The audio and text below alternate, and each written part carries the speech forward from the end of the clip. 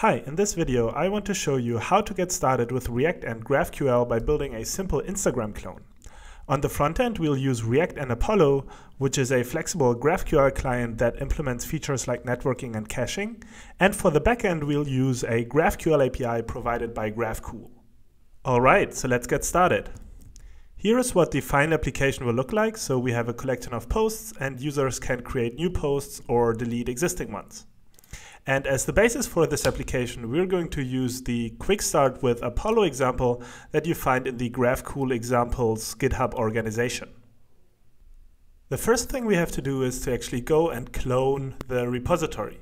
So let's simply copy the clone command from down here, paste it in the terminal, and then navigate into the quick start with Apollo example directory. Perfect. The next step is to create our Graphcool backend. And the way how we're going to do this is by using the Graphcool CLI that you can install using npm. So I'm going ahead and pasting that in my terminal to install the Graphcool CLI. And the next step is going to be to use the Graphcool init command to create a new Graphcool project.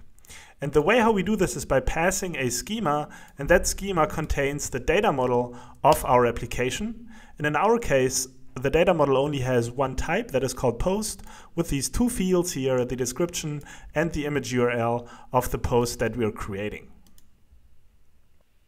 So to create our GraphQL backend, we have to copy the Graphcool init command and paste it into the terminal where the Graphcool CLI has been installed.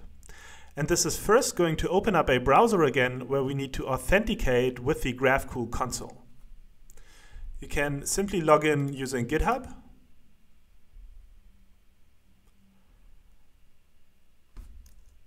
And now we can go back to the terminal where the project is being created.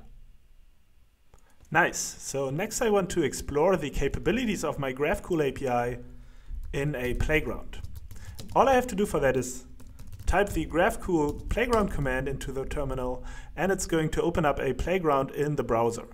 And a playground is basically an interactive environment that lets you explore the capabilities of your GraphQL API in an interactive manner.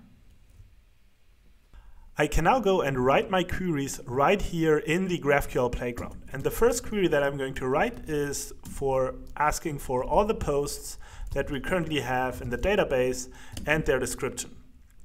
The server only returns an empty array at the moment because we don't have any posts in our database yet. So let's change that and create some initial data. Here I have prepared the first mutation that we're going to send. So we provide a description and an image URL for the post that we're creating. Let's send the mutation, and we're getting the ID in return because that's we specified right here in the payload. I also prepared a second mutation that we can send right away. And if we now go back to the all posts query, we'll see that it returns the two posts that we just created. Fantastic. We're now completely done with our backend and can move on to implement the front end. Let's go ahead and check out the next step in the README.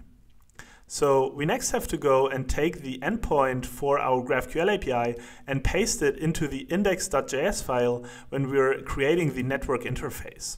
So how do we get this GraphQL endpoint? We've basically got two ways of doing so. You can either go to the Graphcool console and simply click the endpoints button down here. And the second way would be to use the Graphcool endpoints command in a terminal, which is also going to display all the playgrounds, all the endpoints for this particular project. Now we have to copy the endpoint into the index.js file, replacing this placeholder right here. And now we can go back to the terminal and call yarn install to install all the dependencies of the project. Once that is finished, we can simply run the application by calling yarn start.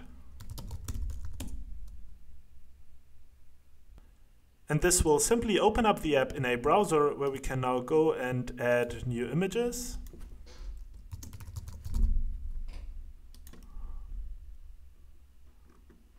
Or go ahead and delete existing ones. That's it for this video. If you have any questions, check out our documentation or join our growing community on Slack.